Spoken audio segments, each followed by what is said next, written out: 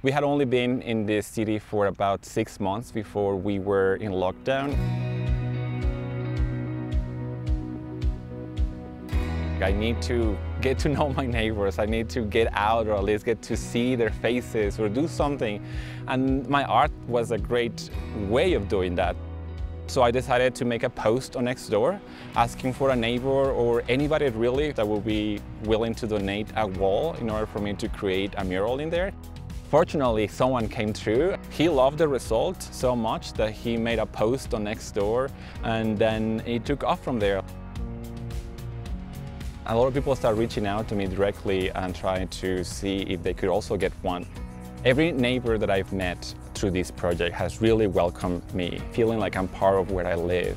It makes me feel like I'm home.